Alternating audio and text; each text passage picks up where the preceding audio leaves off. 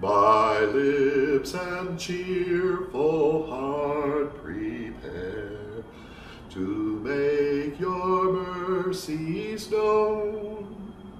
Come all that fear my God, and hear the wonders God has done. Good afternoon. Welcome to the Daily Office. I'm so glad you could join me. Thank you. This is evening prayer for Friday, September the 6th. It's the 15th week after Pentecost and week 2 in the Psalm cycle. And the scripture for this service, Psalm 35 and Mark chapter 15, verse 22 to 32.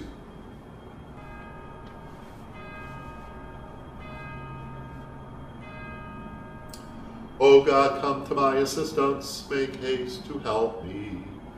Glory to you, source of all being, eternal Word and Holy Spirit, as in the beginning, so now and forever. Amen.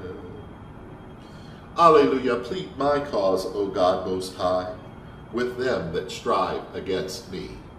Alleluia. Psalm 35. Alleluia, plead my cause, O God Most High, with them that strive against me. Fight them that fight me. Take hold of shield and buckler, and stand up and help me. Draw the spear, and stop them that persecute me. Say to my soul, I am your salvation. Let them be confounded and put to shame that seek my life. Let them be turned back and brought to confusion that plot my harm.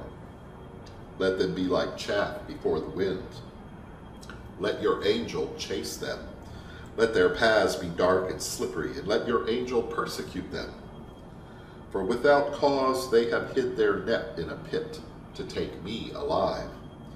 Let destruction surprise them, and let them be caught in the net they have hid. Into that very pit let them fall. My soul shall be joyful in you, and rejoice in your salvation.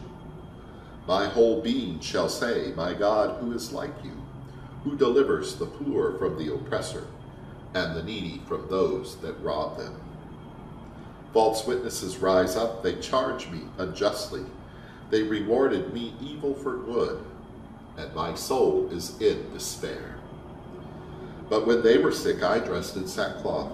I humbled myself with fasting, and I prayed with my whole heart. As if they had been my friends or brothers, I bowed down and grieved, as one that mourns for his mother. But they rejoiced when I stumbled and gathered themselves together.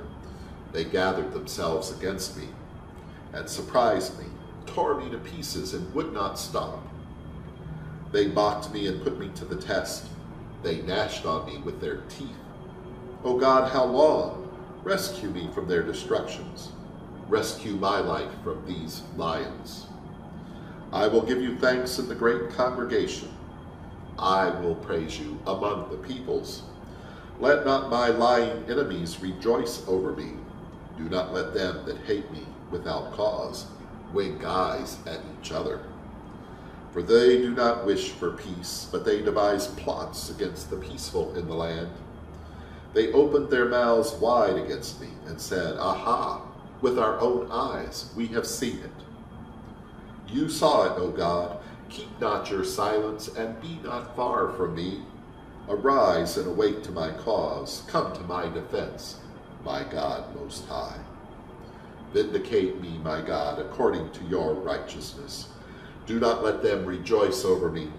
Do not let them say in their hearts, just as we would have it, we have swallowed him up.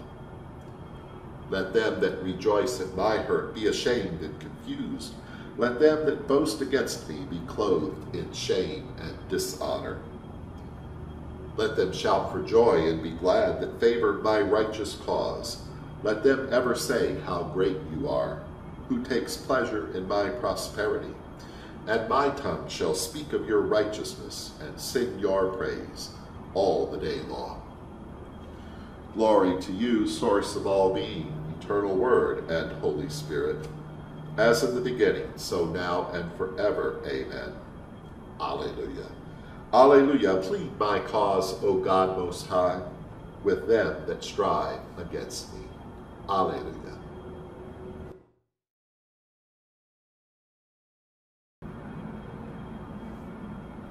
The lesson is from the Holy Gospel according to Mark, chapter 15, beginning at verse 22. And then they brought Jesus to the place called Golgotha, which is the place of the skull. And they offered him wine mixed with myrrh, but he would not take it. And they crucified him and divided his clothes among them, casting lots to decide which each should take. It was 9 o'clock in the morning when they crucified him. The inscription of the charge against him read, "The King of the Jews." And with him they crucified 2 bandits, one on his right and one on his left. Those who passed by derided him, shaking their heads and saying, "Aha, you who would destroy the temple and build it in 3 days, save yourself and come down from the cross." In the same way, the chief priests, along with the scribes, were also mocking him among themselves and saying, "He saved others. He cannot save himself. Let the Messiah, the King of Israel, come down from the cross now, so that we may see and believe." Those who were crucified with him also taunted him. Here ends the lesson.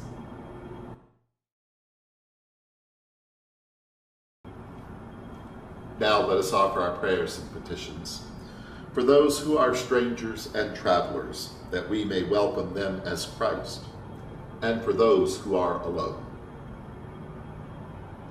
For the sick, especially Carol, and for those recovering from surgery, especially Mary Lynn, that they may be protected and find courage and hope in your mercy. For prisoners and captives, especially Sean and Christian, for the persecuted and for the refugees, that they may be judged in righteousness and find freedom in your truth. We pray for all who died, especially Philip, Marilyn, and Wayne, that they may, that together with Francis and Claire and all your saints, they may have a place in your eternal kingdom. We pray for Kyle, whose birthday is today, and for all who share a birthday today. For the Mercy of God community, for the Sisters of St. Francis of Philadelphia, and for the First Baptist Church of Denver. That God, who's begun this ministry, may bring it to fulfillment. For the intentions of those who've asked our prayers, and for all of your intentions. Our beloved which art in heaven, holy is your name. Your kingdom come, your will be done on earth as it is in heaven. Give us this day our daily bread. Forgive us as we forgive others. Lead us not into temptation, but deliver us from evil. For the kingdom, the power, and the glory are yours, now and forever. Let us pray. O God, our times are in your hands. Look with favor, we pray, on your child Kyle as he begins another year. Grant that he may grow in wisdom and grace and strengthen his trust in your goodness all the days of his life. Through Jesus Christ our Savior. Amen.